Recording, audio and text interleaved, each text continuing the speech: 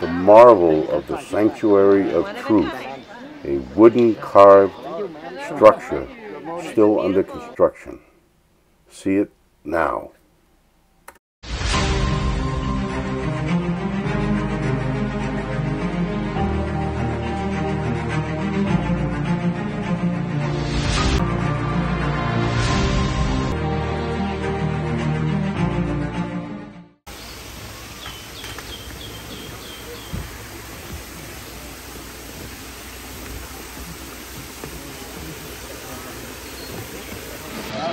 Behind us is the Temple of Truth, which is a wooden structure that was started construction in 1981, and it is all hand carved.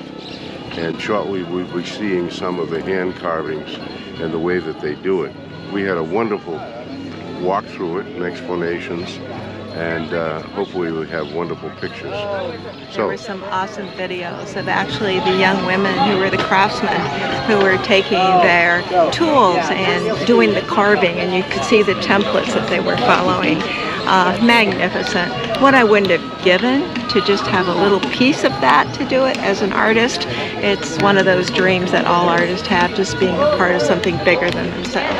And it is used originally as a nail inside and outside the museum. Okay, and this one here, this is a butterfly trend. This is how we lock the mold, but this is only a one piece of gold. And the other side is a carving design. Alright, and if we want to add more, we are using the long dovetail. So they can add more and more. And the other side is also a carving design. Alright, and this technique is used to lock the column and the balcony using this one. Alright, and inside the museum we have over 170 pieces of column. So we use the mortise and tenon to lock them together, and the carrying pole to hold the weight so that it will not move. Okay. So all of the knowledge here is from the ancient time, passed to generation to another generation. Okay.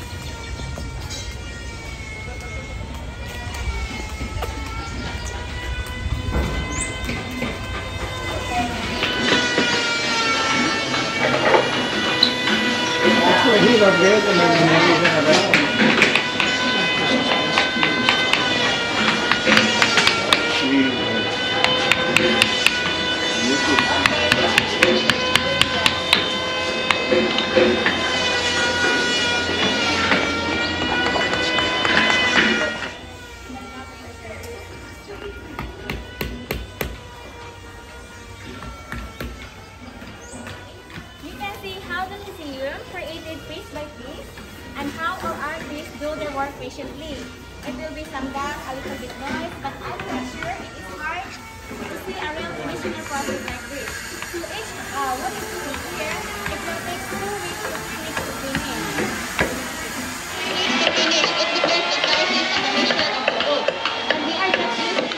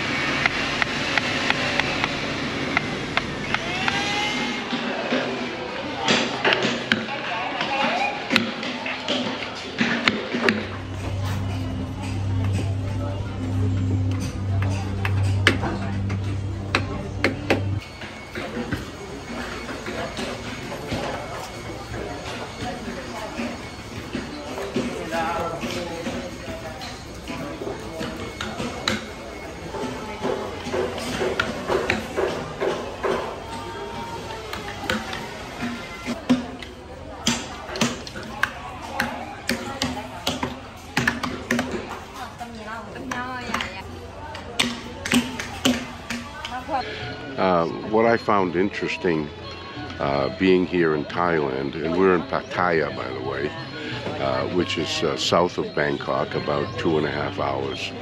And what I found very interesting is the little learnings I'm learning about Buddhism. And Buddhism is about life, about love, about smiling, about living. It's very happy. I'm smiling. I keep telling him to smile more. It's a very happy existence. And 95 or 98% of the population in Thailand is Buddhist, and they take it very seriously. And they live what they believe. And they do. They have a wonderful kindness about them and a love for each other. Yes, it makes me want to move here and be with the beautiful people who show kindness and respect to each other, whether they know you or not. It's a lovely, lovely place to be. And also the food is not bad. The food is spicy, aromatic, and just burst in your mouth as you're tasting the different seasoning.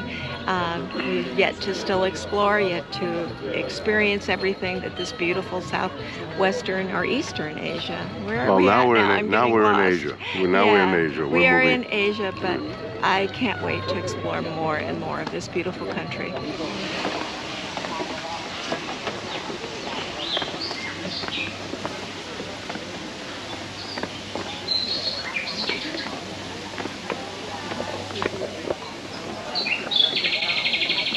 Very steep stairs.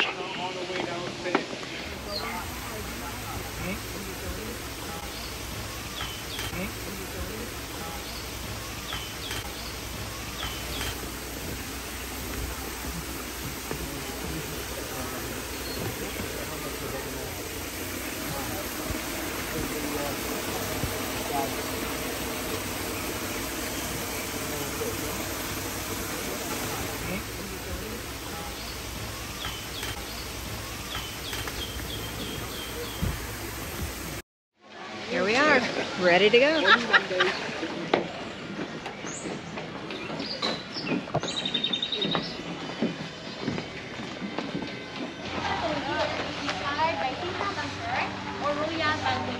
It is used for granting a public audience in special occasion of flowers and leaves. That refers to happiness, peace, beauty, and creativity. Okay, alright everyone, moving to the next slide here.